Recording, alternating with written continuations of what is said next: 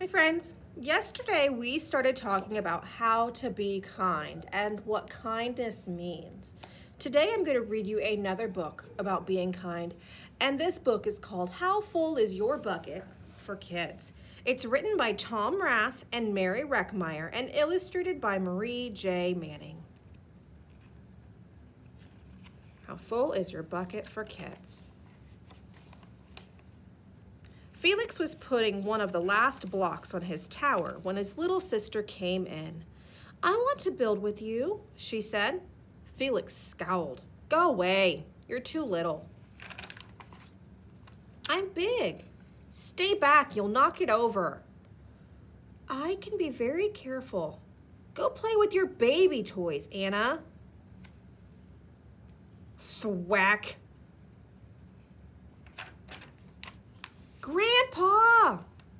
Grandpa shook his head. "Felix, you just dipped from your sister's bucket. Like everyone else, Anna has an invisible bucket. When it's empty, she feels bad. But when it's full, she feels great. Didn't you ever notice your own bucket?" Invisible bucket? Sometimes Felix couldn't quite tell when his grandfather was joking. But the next morning when Felix woke up, there it was, a small gray bucket floating above his head.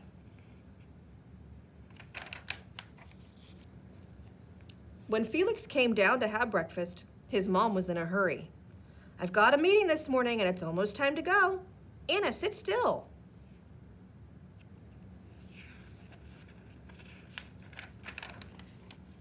Felix slipped and cocoa wheat scattered across the floor.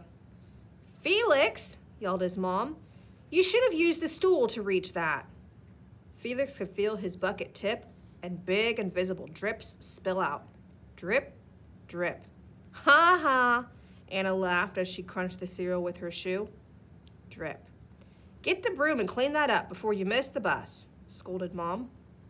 With the school bus honking, Felix quickly swept up the cocoa wheats and grabbed the last blueberry muffin. But before he could even take one bite, Buster jumped up and grabbed the muffin from his hand. Drip. "Hey, look at Felix's new backpack. My baby brother has one just like it." Drip. "Psst, Felix, psst." Drip. "Watch out, shrimp." Drip. It was still morning, and Felix's bucket felt almost empty. As he watched his classmates walk into the room, he secretly hoped they would trip and fall. That's what it feels like when you have an empty bucket. Felix slumped into his seat and waited for something else bad to happen. Mrs. Bumblenickel slowly walked up to his desk and handed him a paper. He could hardly bear to look. "Felix, you wrote a wonderful story. Would you please share it with the class?" Felix grinned and felt a big drop land right in his bucket. Drop, drop, plop, plink, drop. "The Gigantosaurus Who Wanted a Pet, by me, Felix." The class grew quiet. They laughed at all the right places and oohed at all the scary parts. When Felix finally read the end, everyone clapped, even Emily, who sat next to him and didn't usually like dinosaurs. Felix felt a whole shower of drops land in his bucket. Maybe the day wouldn't be so bad after all. Drop. Team captains today are Veronica and Felix. Drop. "Nice cow." It's a dog. "Well, nice colors there, Felix." "Cool laser ant backpack, Felix." Another drop. By afternoon, Felix's bucket was nearly full. At recess, when he looked around, Felix suddenly realized that his grandpa was right. Everyone else had a bucket too.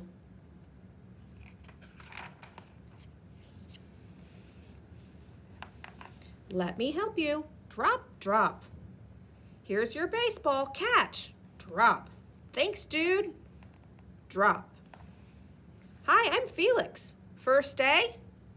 Yes, I'm Amir. Drop, drop. The strange thing was that for every drop he helped put in someone else's bucket, he felt another drop in his own bucket.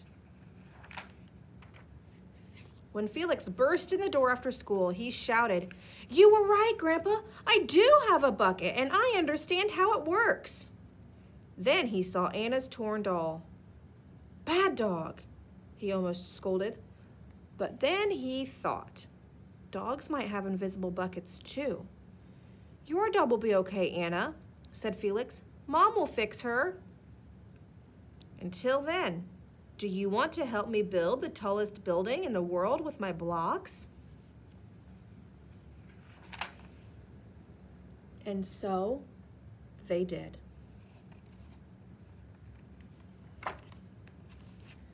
Okay, friends, so in this story, Felix learned about how he has an invisible bucket. And every time something bad happens that makes him feel bad, drips fall out of his bucket. But every time something good happens and someone is kind to him, his bucket gets filled. And the fuller your bucket is, the better you feel. And so what I want you to be thinking about is how can you help fill other people's buckets? Because the fuller that you fill their buckets, the fuller your bucket is going to be. So what can we do to be kind today to help fill our bucket and the buckets of the people around us? Because nobody likes to feel bad when their bucket is empty. So think about that. What can you do to be kind today? You might want to try one of these things that are on this suggestion chart. Encouraging your friends, being happy, smiling, saying nice things, or even just using your manners by saying please and thank you. Okay? Tomorrow, I'm going to read you another book about kindness.